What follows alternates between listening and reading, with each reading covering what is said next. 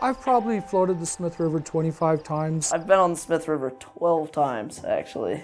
2 times. 11 times. It is a place that is so full of mystery and beauty.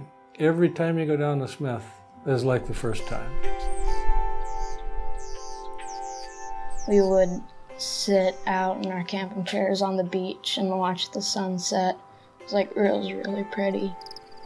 The next morning I got up at 5 and hiked in the dark to the top of the cliffs and watched the moon set opposite Sunset Cliff. Probably my favorite memory is the first year we were on the river. My kids were 4 and 7. It poured down rain the whole trip. They got to the end of the river and said, we want to go again. As soon as I close my eyes, I can feel that feeling of when you lift your oars up and the boat just kind of floats just a little bit.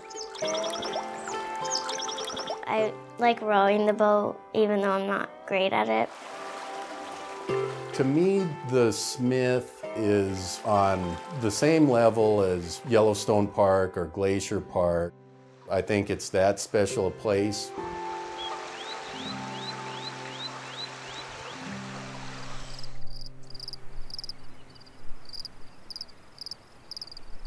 We've seen deer cross the river right in front of our boat. We've seen eagles come down and grab fish. Days on the Smith when the fishing is at its best are days that blur in your memory because it's so unbelievable. I've never caught as many fish in a day as I have on a Smith River trip. There are fields of wildflowers.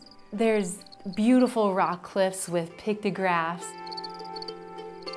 It's not until you're floating along that rock wall 2 feet from it and you look straight up leaning back in your raft that you realize the grandeur of it.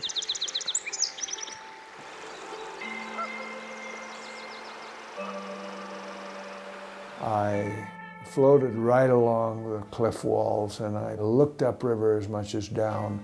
Turned out to be one of the most memorable trips I ever had, and I never put a fly in the water. I've been looking at those cliffs for the better part of my life now, and I still see something new every time I look.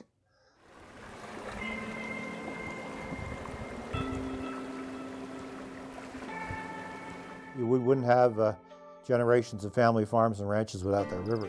It's a lifeblood. It's a family adventure, and so it really, to me, is representative family or friends who become family. I brought up my son going down the Smith nearly every year from his 4th birthday, and he's a guide on the Smith now. I can't describe it. I can only see it in my mind, and it's one of my fantastic memories.